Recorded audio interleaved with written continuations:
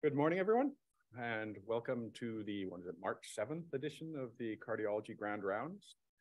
Today we have a very interesting topic presented by Dr. Kuriachan, Dr. Ploquin, and Dr. Faruqi. They are going to talk on stereotactic radioablation for cardiac dysrhythmias, which is an exciting new technique. So,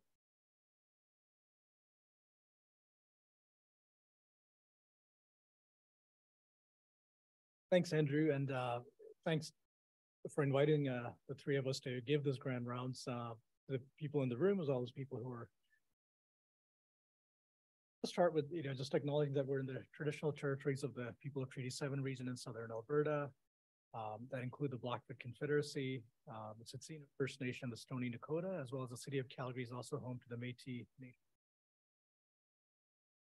They're my disclosure. They're usually with industries that are affiliated with EP or oncology or medication. Nick has no disclosures, and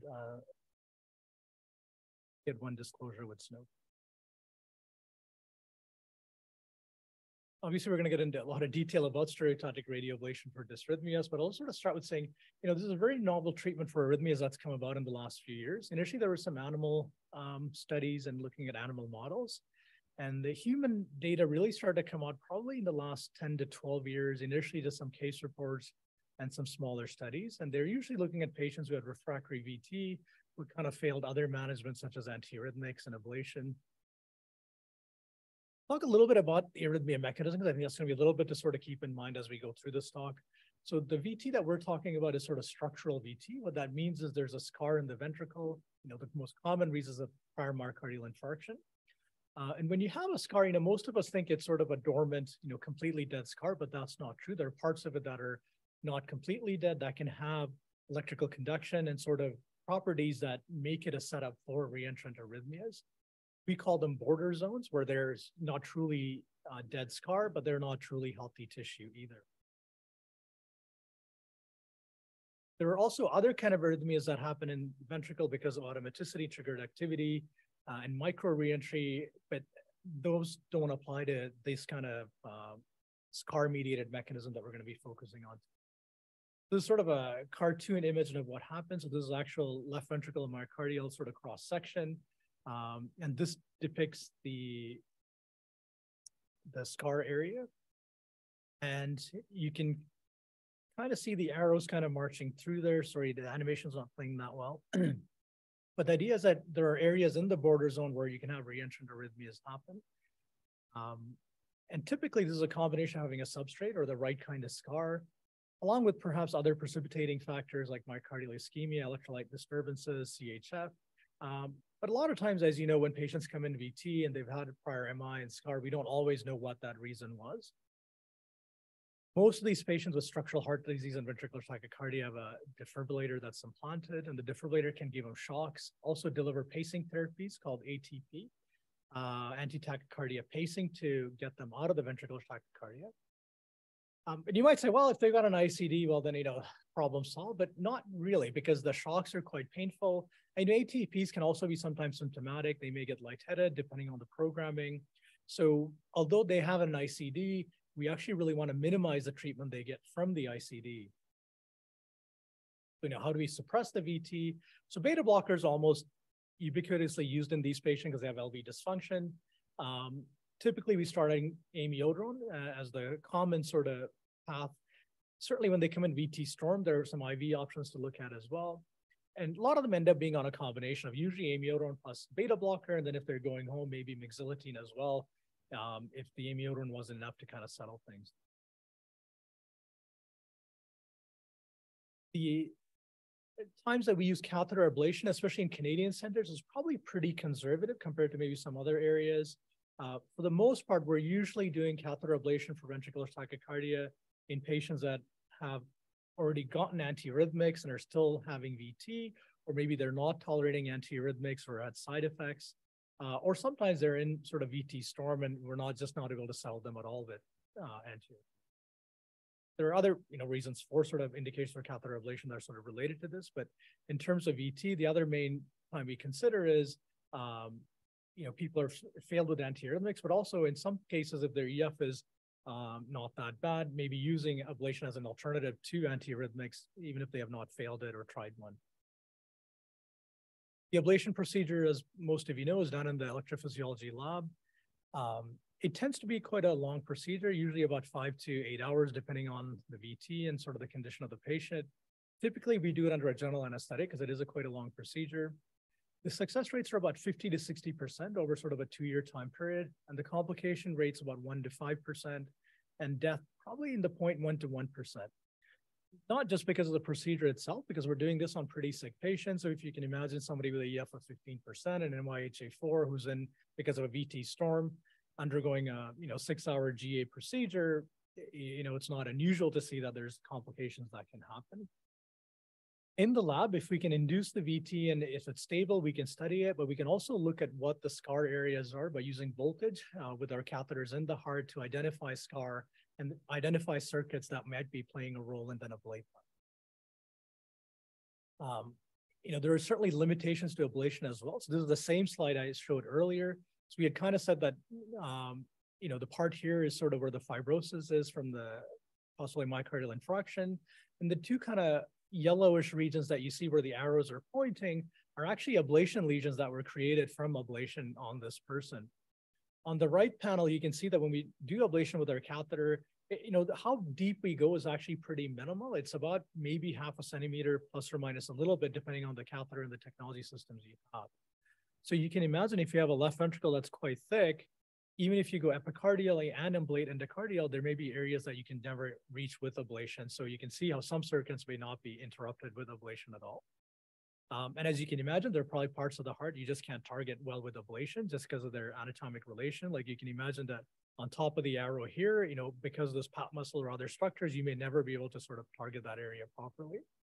And going back to the previous discussion, because it is a long procedure and you have sick patients, sometimes the patient may not be well enough to undergo an ablation procedure unless you sort of start adding mechanical support, and then that comes with sort of its own sort of set of complications. So you end up with a lot of patients who really have not much options when you reach this stage. Sometimes they, I've had patients who've then sort of chosen palliative care. Some have actually used MAID. So it is a pretty sick group of patients. So there's always been interest in looking at other ways to provide treatment. So in the last 10 to 12 years, this is sort of started coming about. So some people kind of said, well, our oncology colleagues deliver radiation to get rid of tumors. What if we radiate the scar? Would that change the characteristics and get rid of ventricular tachycardia?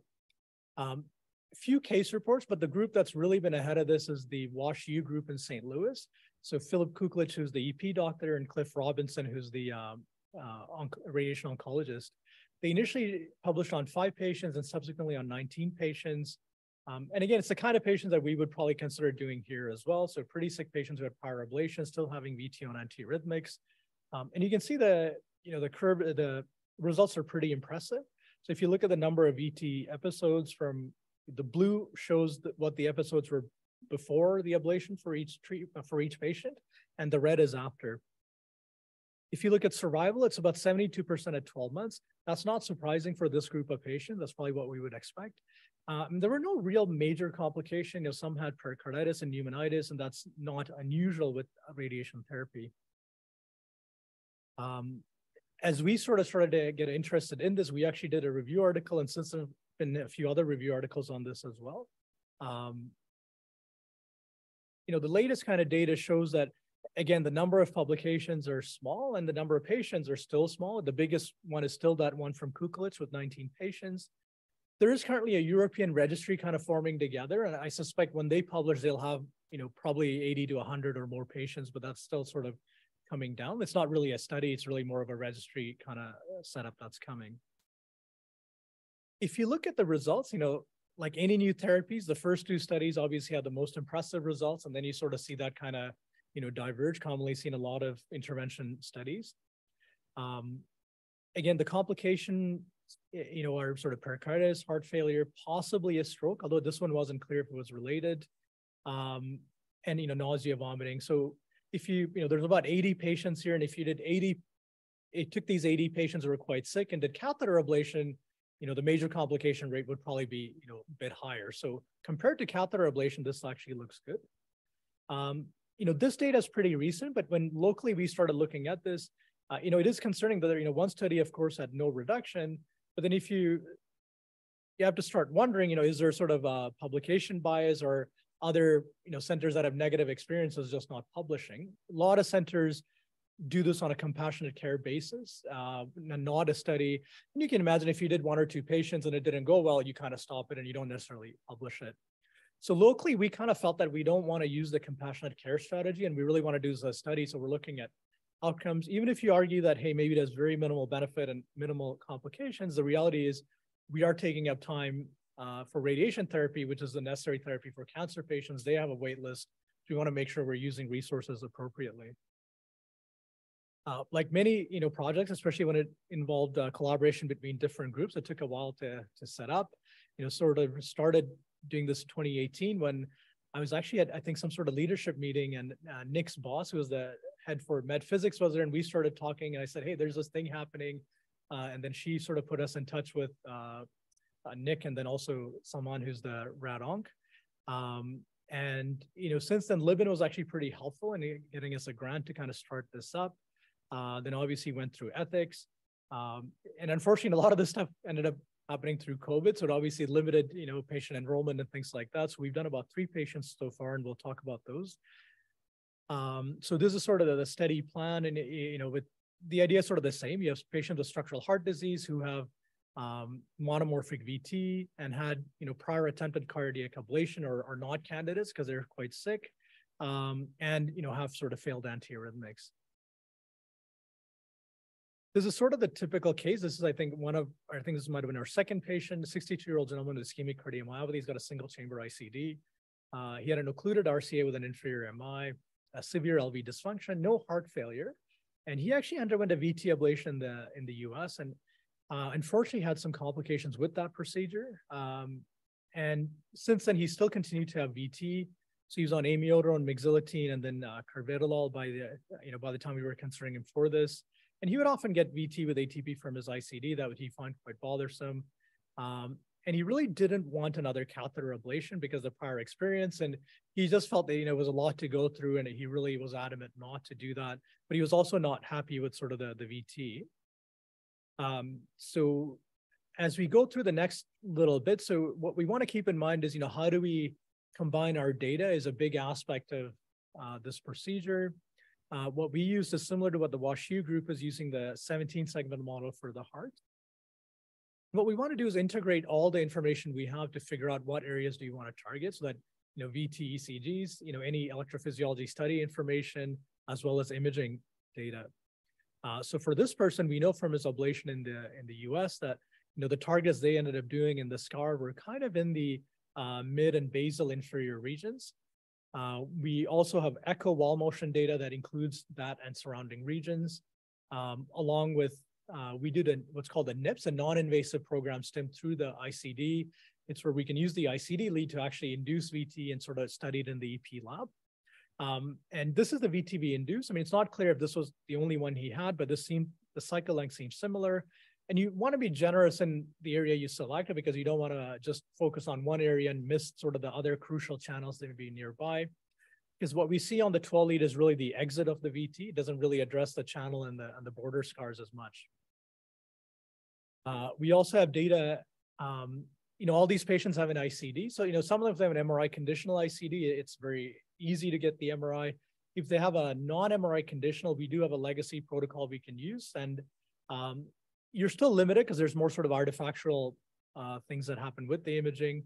And then the idea is to correlate that with the reference CT that the rad onc department does, so we're sort of, comparing apples to apples in terms of target. And Bobby, Hidari, and Naeem Merson have been hugely helpful in this. They're sort of the, our translation of imaging to from our cardiac imaging to the reference CT. In this patient, we sort of selected, again, we want to be a bit generous with the targets. So we're not missing critical areas. And then I'll sort of hand off to Salman Faruqi, who's going to talk about the radiation aspects.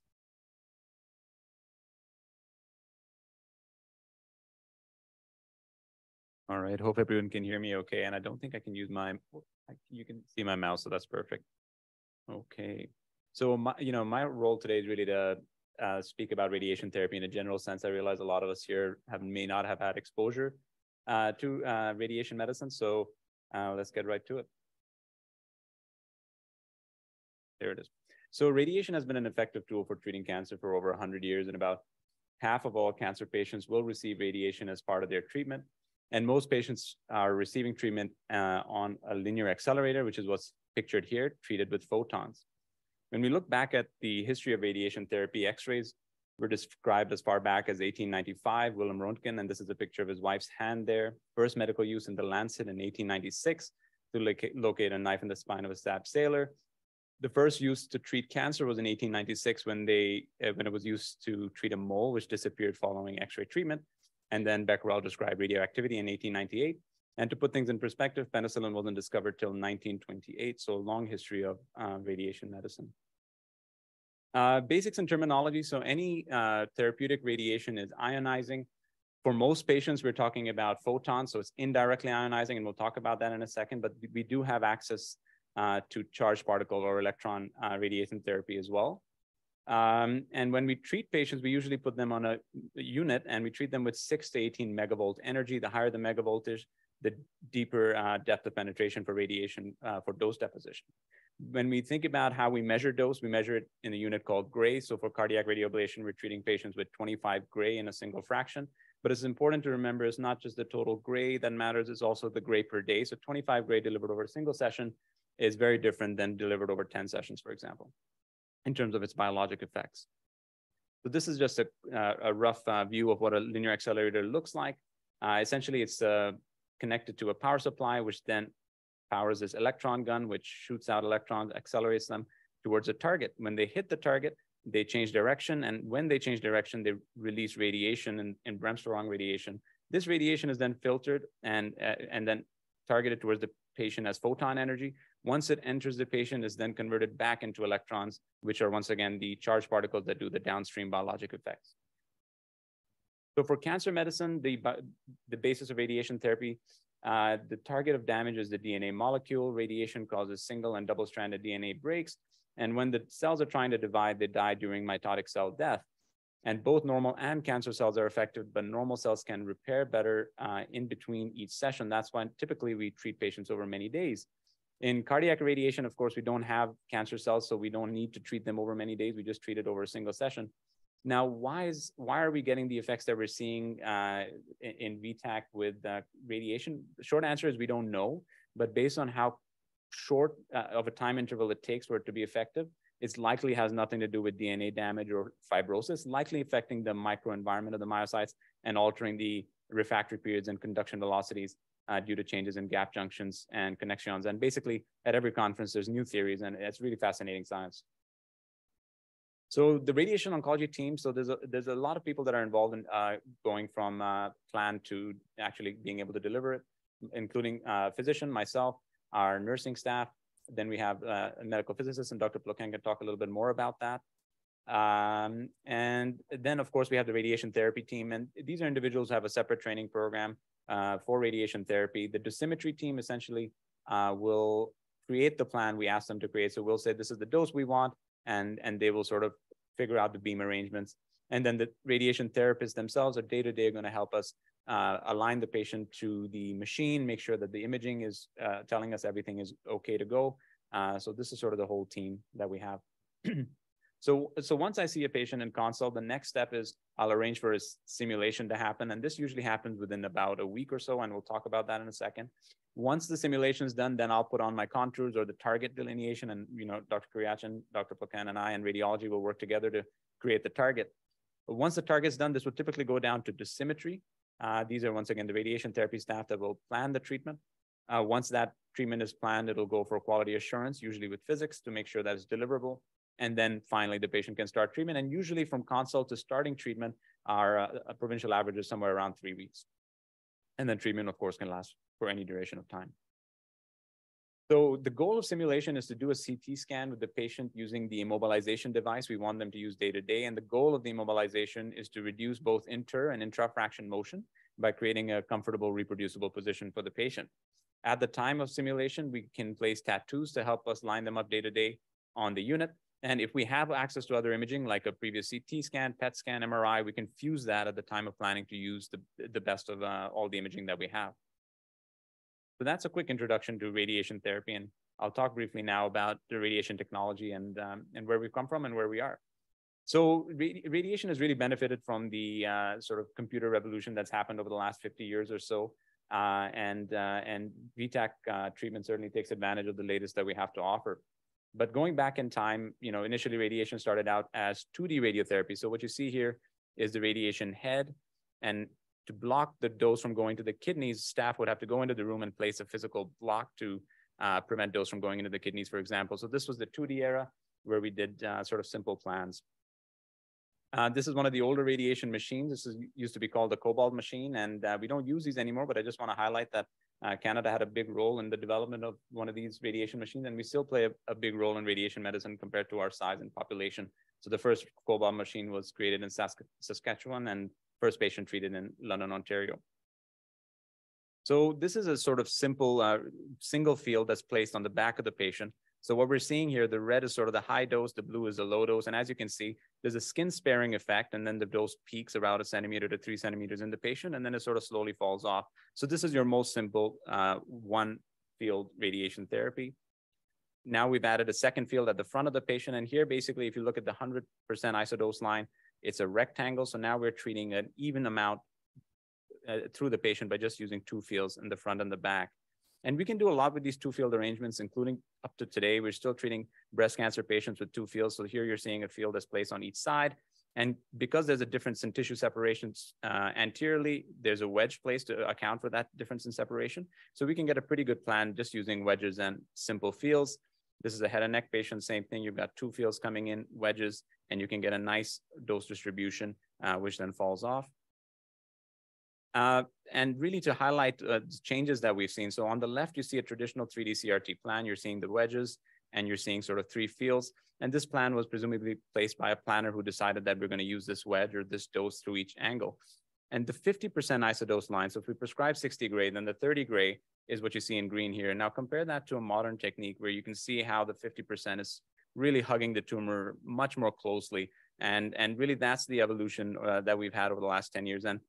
And this is sort of what we think of as inverse planning. So this is a computer-generated plan, and we're just going to take a quick look at what that looks like in real time. So instead of having blocks in place, now the shielding is done by what's known as multi-leaf collimators. They're these metal alloys that we'll see in just a second here at the front of the machine. So these metal alloys are going to be modulating the beam throughout its entire trajectory. The beam is always on as it's rotating around the patient, which allows us to reduce treatment time. And as you can imagine, no one person came up with all these beam arrangements. This is computer generated. It spits back a plan at us, and then we say, is it good or is it not? And then we edit it. But basically, this is sort of the modern day treatment. And you can see we can do tracking to lung motion using external markers so that we treat in a certain phase of respiration, like expiration, for example, which further allows us to reduce margins. So the ability to treat with a computer generated plan was the first big advance that's happened. Another big advance that's happened is the ability to use imaging before we treat patients. So the more accurate we are, the smaller the margins we can use, and therefore the more the dose we can escalate. And this is a cone beam CT. Essentially, it's a mini CT scan that's done several times for our VTAC patients during their treatment to ensure that we're still on target. Of course, because of its resolution, it's limited mainly to making sure we're adapting to position. It can't tell us the exact organ location within, but image guidance has been the next big revolution in radiation. And what's coming next, we have MR Linacs 2 that are scheduled for the new cancer center. Essentially, these are sort of thought to harboring a new era of radiation, adaptive radiation therapy. And the idea is that instead of just creating a plan and then delivering it, we create an initial plan, but when the patient comes in for treatment, we image them with an MRI scan. So for example, if a cardiac patient doesn't have an ICD and we can actually use the MRI on them, then we would get an MRI scan before treatment. We can, in real time, see the position of the stomach. If the stomach is closer to the heart, for example, we can immediately replan on the fly right before delivering dose. So it allows us to adapt the plan day to day based on organ position, and is great for structures where, including upper GI or the heart, where CT is not good for visualization. Now, I just want a brief comment on terminology. So stereotactic radiosurgery in the past used to refer to gamma knife, basically. That was the only real form of radiosurgery. Over the last 10 to 20 years, it's become a much broader number of machines that can deliver it. So now when we say radiosurgery, we're really referring to highly conformal image-guided radiation delivered in 1 to 5 sessions. So just a high dose per day, image-guided. Acronyms that have been used, SBRT, SABRE for extracranial, SRS for intracranial. And now we have a new acronym, STAR, Stereotactic Arrhythmia radioablation, but really it's all the same thing we've seen already, image guidance and VMAT technique. A brief note on implanted devices. So we do have guidance documents that have sort of given us some constraints of what we can get away with pacemakers and ICDs. For example, in this document, they mentioned as long as the pacemaker dose doesn't exceed 2 gray, for the most part, it should be safe to deliver. And of course, at 10 to 30 gray, we can see catastrophic failure. For ICDs, it's a lower threshold of 0.5 gray that's estimated to be safe. Either way, we can measure the dose in vivo, so we can actually place a device on top of the patient at the time of radiation to make sure it's getting the dose we estimate it to be getting. And one other note, when we're thinking about devices, we really want to use energies that are less than 10 megavolts. At 10 megavolts or greater, we end up causing neutron production, which is basically a byproduct of high energy radiation. And this is by itself not terribly harmful, but it can affect the circuitry of a pacemaker. So for all our patients with VTAC, we use 6 megavoltage energy to minimize the interaction of neutrons with medical devices. And that's all I have for you today. I'll hand it over to Dr. Ploquin. All right. So I'm Nick Ploquin. So I am a medical physicist. So I'm sure most of you have never heard about what a medical physicist is. So I just wanted to give you a brief overview of what our role is in the whole radiotherapy process. So basically, we look into the technical side of radiation treatment, and we help with the implementation of like new radiotherapy technique too. And so STAR was like one of the big ones we've done recently.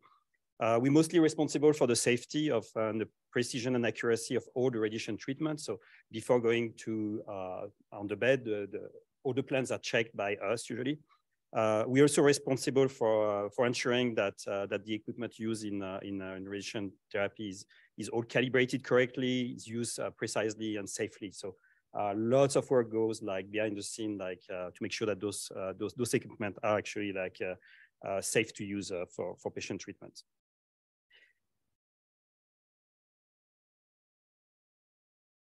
Okay, so Salman already talked about the general radiation therapy process. So I just want to put that into context with the STAR VT workflow. So after the patient's been considered for STAR, as Salman said, the patient will get some imaging. So one of the imaging we get, it's our own treatment planning CT, and I have a few slides about this later. But this went blank here. Okay, there you go.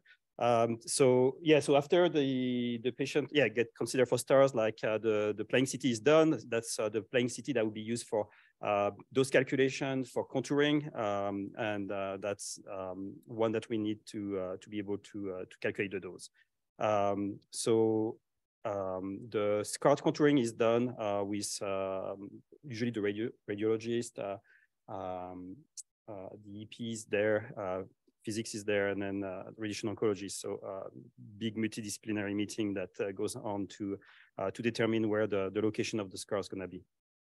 After the scar is contoured, as Salman said, it goes to either dosimetry or physics for planning. So we would take care to plan those cases because they're quite complex in physics, and to make sure that we can deliver the appropriate dose to the target and keep it very conformal while avoiding any critical structure in close proximity. There's one step I'm not showing here between planning and treatment. It's the QA. So that's one thing that medical physics also take care is making sure that one, the plan is deliverable. We can actually send that plan on the machine and deliver it in a safe way. And we also check for every patient that the dose that is actually planned by the computer or treatment planning system is actually match what we plan. So what we deliver is actually going to match what we plan. So we do lots of measurement calculation to make sure that what we get at the end of at the time of treatment will match what we plan. And then the patient goes for treatment, and I'll talk about this. All right, in terms of imaging, this was actually our first patient. It's not the case that Vikas presented, but they're all scanned in the same way. So this is our CT room there.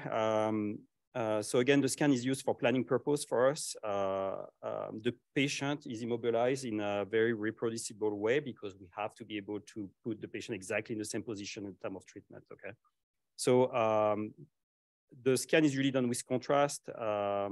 And then what you can see here is that the patient has a compression bridge. So the reason for this, again, we're still running a study on that. It's like to try to limit the extent of the heart motion.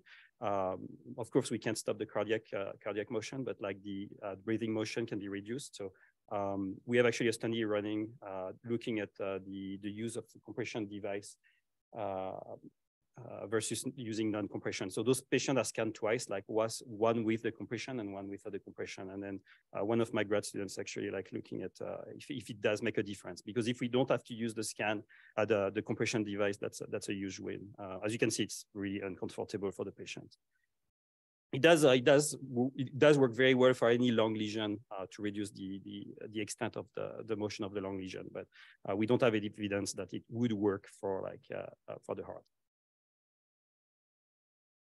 So after the patient scan, it goes to treatment planning. So Salman already talked about the contouring, things like this. But in order to create the plan, there's a lot of work that goes into this. So as Salman said, we use a micro-multi-leaf collimator that has to be optimized through a very complex optimization process to deliver the dose around the target volume in a very conformal way to try to avoid to irradiate any critical structure in close proximity and try to keep the dose to the actual target.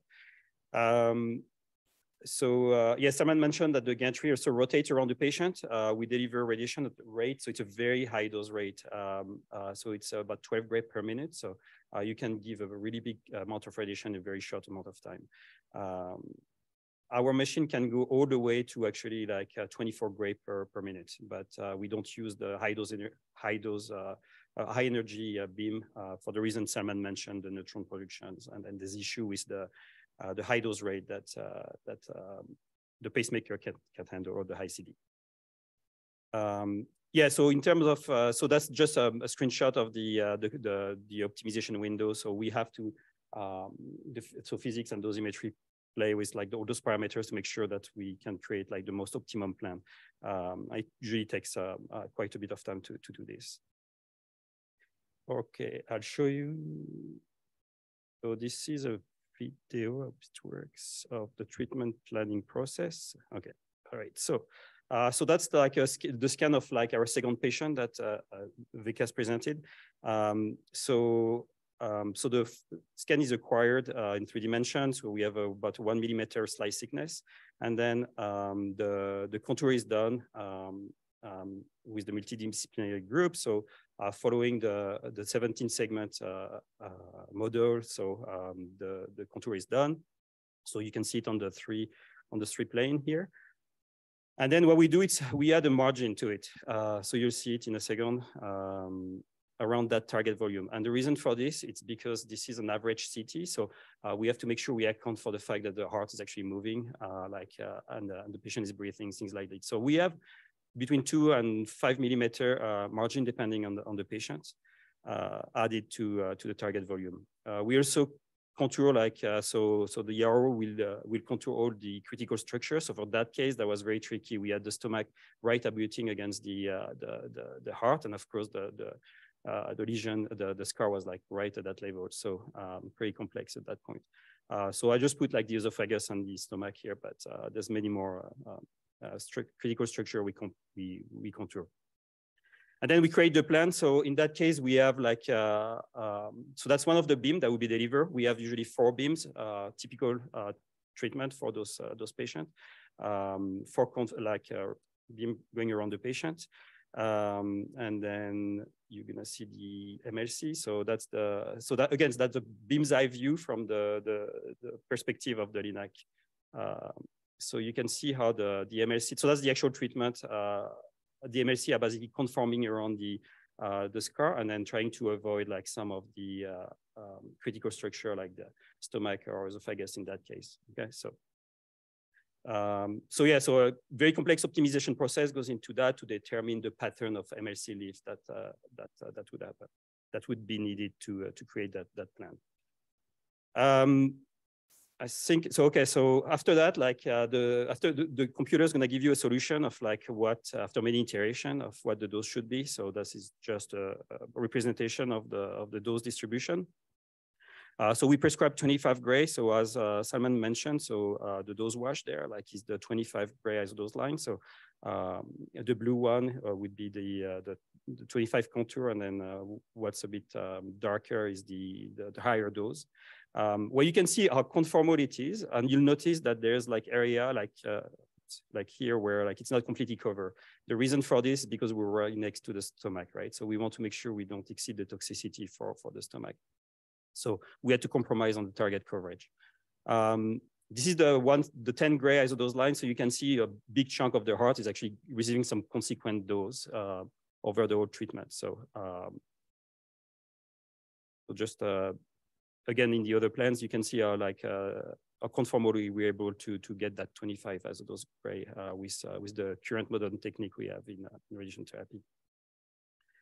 Those are fairly large volume. Again, I think this was actually 73 cc. I think 140 was a bit overestimating for this case. So compared to usually what volume we give in radiation therapy for brain mets, which are a very common technique to treat with SRS, it's like 0.1 to 0.2 cc. So when we started that,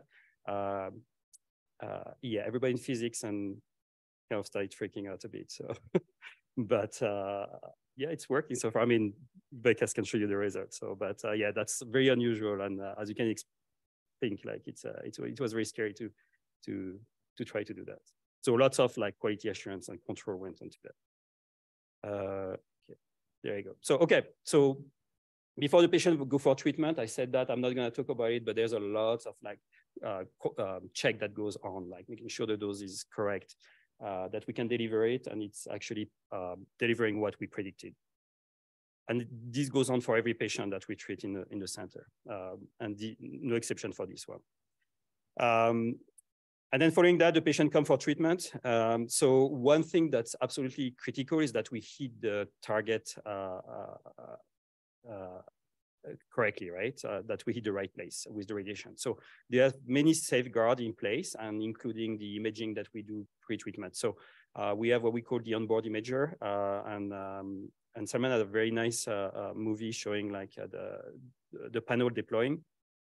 So that can take like a mini CT of the patient before treatment, and we can compare that directly to our planning CT to make sure that it's actually like the right dose, the right location.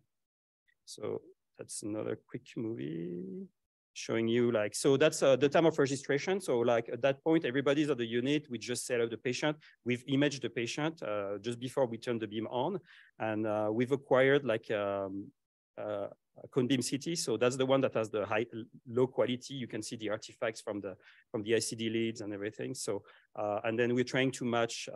So for that case, the heart, of course, making sure it's at the right place. The stomach is, where it's supposed to be, esophagus, things like this. I've only have the stomach displayed here, but we look at other clinical structure too. So we have a tolerance of like less than a millimeter in terms of like setup accuracy. So it's very accurate. So we can actually set up all our patients to sub-millimeter accuracy on this machine. So lots of work goes on to make sure that those machines can perform to that level.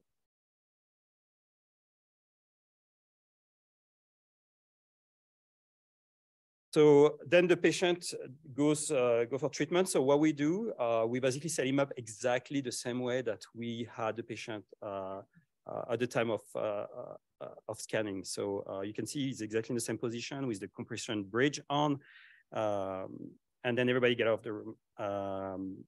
when we deliver the radiation. That was for the second patient. So the whole team is there. Notice Vikas is the further away from everything. Yeah, so like lots of people were on, but this lasts about maybe 2 minutes, like the treatment. So it's very quick in terms of delivery. So no, imaging is what takes the longest in that case. So yeah, so if we go back to our like study case, so again, Vikas shows the lesion that the scar location. So that's just showing you on the right side there, like where the lesion was. So that's the red contour there, and then you can see the isodose distribution displayed on it. Yes, I think that's all I have for this. So because you want to take it back from there for showing the results. So yeah, he's gonna talk about some of our like outcomes. There you go. Nick and Salman. So yeah, we've done 3 patients so far. This is just a quick look at the data. I put 6 months prior and 6 months after because I thought that was probably a relevant time frame for most of us to look at. But most of patients don't show up with 20 episodes spread out over 6 months. It's usually in the last month or last few weeks is when things are happening. So all 3 patients, had sort of treatments as we described, and you can see there is a reduction in VT episodes after. The 3rd patient was pretty recent, hasn't quite hit the 6-week mark. And again, with a lot of these patients, like for example, he actually had 45 ATP episodes the day after treatment. So we actually added mixilotine to amiodarone and other medications. I mean, most of us who use mixilotine, we know it's not that great a medication, but we actually called him last week because we knew the presentation was coming up, and he really hasn't felt anything since then. So I think after the 45 things settled down, I mean, if you're a non-believer, you would say, well, it's all the mixilotine, but for those of you who use mixilotine, we would say it probably isn't. But again, with any of these, when you're doing a treatment, when somebody's at their worst, there's a good chance things are going to get better because you're throwing so many kind of things at them. But at least it presents an option, for patients with really very minimal other options. We think there is a lot more evidence needed from studies. One of the limitations for this, a lot of centers, because they're doing it as compassionate care, they sort of feel that's what they're going to keep doing. There's been attempts in the US as well as in Canada looking at randomized studies. Who you randomize is the other question, like at what point stage do you say this is this versus what? The US uptake for this has been kind of minimal. Probably reflects the healthcare system there, because for each of these patients, there's probably about 5 to 10 hours of work from the EP side, putting things together, meeting, going through everything. And the EP docs they say that, well, if I'm doing 5 to 10 hours of work and I'm not even doing the ablation, then why am I involved? And that's certainly not encouraged in their departments to do that kind of work unless they're in a very highly academic environment where there's inquiry into this. So far the side effect sort of profile seems pretty minimal, especially when you compare it to actually catheter ablation. And one of the things it's unfortunate, but the reality in a lot of these patients have pretty limited prognosis, and this is probably almost like a palliative kind of treatment. So they're probably not going to live long enough to have other side effects from the radiation itself. But if you start doing this on younger patients, then this becomes a very relevant question. And the other concern is there is a lot of unanswered questions, right? The mechanism is still not completely clear. Going back to what Salman was talking about, if you do radiation, we wouldn't expect an instantaneous change in the cells, but we're seeing VT episodes change pretty quickly, in other studies as well. So that doesn't really make sense. When they've done sort of dog models and did, biopsies and autopsies and looked at the heart, there's not really scarring to explain, because when we do catheter ablation, we're turning those border zones into actual dense scar, but that's not what's being seen. So I think, the question of does it work is still relevant, because I think we really need to, understand, is it doing and what is it doing? Again, the long-term complication risk is maybe minimal on the current patients we're doing, but if we start expanding, it becomes relevant. And there's lots of questions, how do we combine all the data from the different sources together? How do we, things are not ECG gated at this present, because, that never had to be. So how do we ECG gate things? And even the dosing, right? Is it good to give one dose? Should we give lower dose? Is it multiple doses? And this requires the involvement of a lot of people. Actually, I should say Nick made the slide. I I'm amazed he made it. I thought he copied out of something, but that would have been a lot of work. But I think it's a great example of, there are so many different groups that need to be involved to make this happen, which is another limiting factor. I think we're lucky that geographically we're all in the same building. We can easily go over and collaborate, but you can see if we're in two different parts of the city, this is hard to do. So it does limit on what centers can actually achieve this. This is just a list of many of the people that are involved, and I'm sure, there's others I've kind of left out. There's, it's really, a project with a lot of people to make this happen. Although we only had 3 patients so far, we actually did get an award from the Department of Oncology for the Team Innovation Award for this project, which was kind of great. That's all I had, and thank you.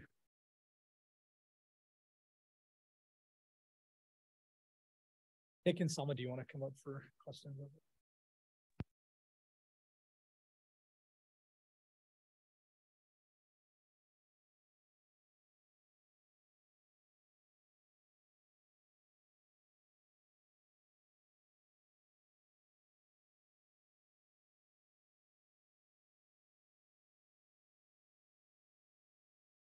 Yeah, good question. So obviously you guys can comment more too. So initially when we first started, we did sort of correspond with the WashU group since they've got the most experience.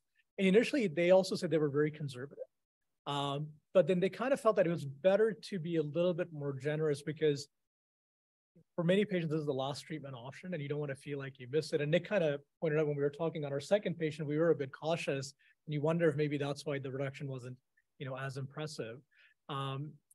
The flip side, Andrew, is we actually sometimes get patients with really big scars too. And then we kind of realize we can't target the whole scar. That's why you need to sort of get some ideas of the VT morphology and exit. So you kind of target, parts of the scar that are relevant.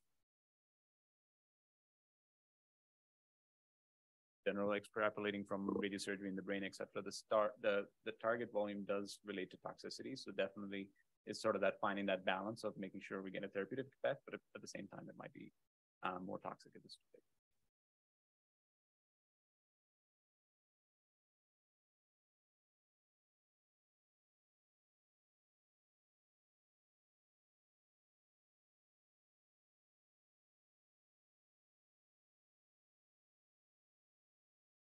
Yeah, it's a good question. Obviously, we're limited by who shows up, because of the selection process, so to speak. I think we have to be realistic, right? It's not truly ECG gated. We're probably targeting maybe more or less than what we think. So, I think if we start fine tuning the process, then, for sure. I think there's some interest even from the manufacturers to have ECG gating and things. If there's comment on. Yeah. So gating is the basically trying to match the radiation beam delivery to the frequency of the heart, like beating, right? So lots of technical difficulty to do that.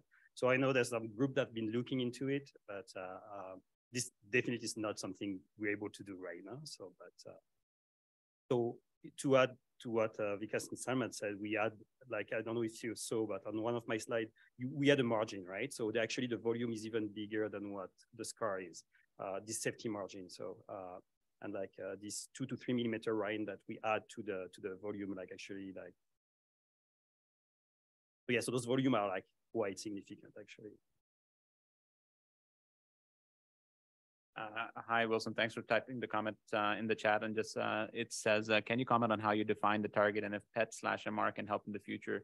And in terms of target definition, usually at the time of planning, we'll have a meeting with cardiology, radiology, and physics. We'll all sit in the same room. We'll use anything we have, including ECG data, which will be translated into the 17 segment model. And of course, radiology will identify any imaging changes. And then sort of as a collaborative effort in that hour or so, we'll sort of come up with the target, which will be fine-tuned later. In terms of if PET or MRI can help in the future, I'll let you comment on whether you think that's... Yeah, I mean, it's certainly possible. The MR limitations are always, partly to do with sort of the ICD and artifact, especially if they're not MRI conditional. But, I think that's one of the things, right? We probably need to fine tune, what is the imaging data we can use and how do we integrate it. Andrew Mardell asked, do you see change in EF improvement or reduction over which window of time? So far, no, and it's certainly in our local study, that is something we're carefully looking at. Because, as Andrew and probably many of you know, even when we first started doing catheter ablation, that was a concern that can you change the EF because you're doing a lot of ablation. And the catheter ablation scenario, because you're usually ablating scar areas, they were never mechanically contributing. I mean, we're hoping it'll be the same, but again, nothing so far, but it probably hasn't been studied in that much detail either.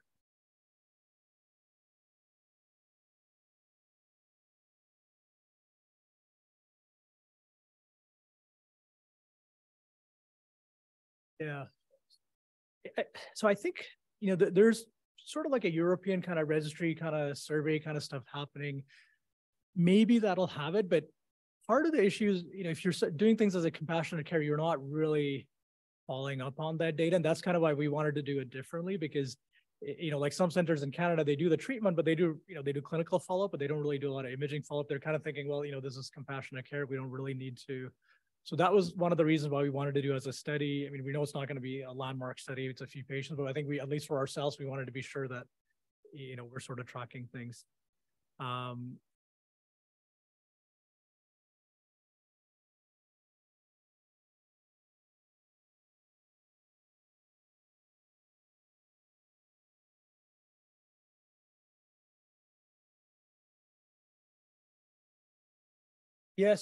Yeah, good question. So I know, the group in WashU is trying to start a randomized study. Mostly it's been in the US they're targeting. The initial version, which Russell would know, but others may not. So some centers use what's called a ECG vest to help with this. So you can put the patients in VT and it gives you some surface idea of where the VT might be coming from. How helpful that is I mean, to me, I don't think it's super clear, and it's quite an expensive technology. It's about $200,000 to $300,000 up front, about $5,000 per vest. So most centers in Canada and Europe don't have access to that. So I think the study they were doing kind of required that as part of the entrance criteria. So that's why, we haven't.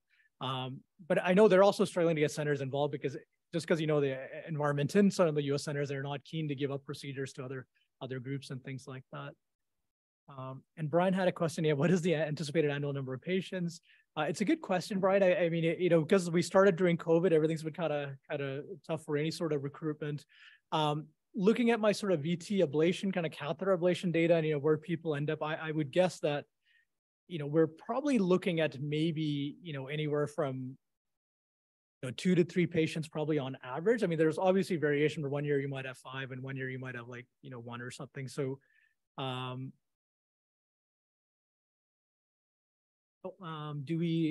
next question was, do we observe patients for a few hours after radiation within the facility, or how do we post-RT care?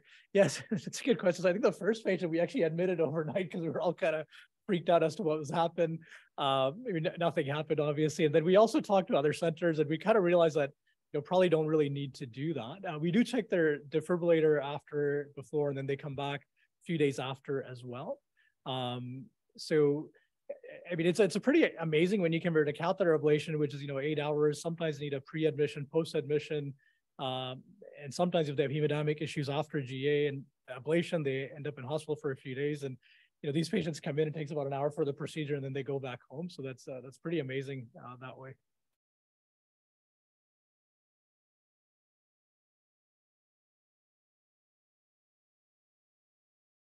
Yeah, no, we had lots of discussion on this, and we all thought the safest thing was to leave it as it is, because if they do have VT or something during the procedure, the ICD is going to be the best at detecting and treating it instead of trying to call a code or whatever would be required. Yeah. Okay. Do you anticipate progressing to treating non-palliative patients? Yeah, good question. I think right now, probably not, evidence for that. I think that's where if we get more definite evidence that it does help, it becomes relevant. But then the questions of, what is the prognosis for the patient, and would they live long enough for other complications from radiation may be relevant also becomes a concern.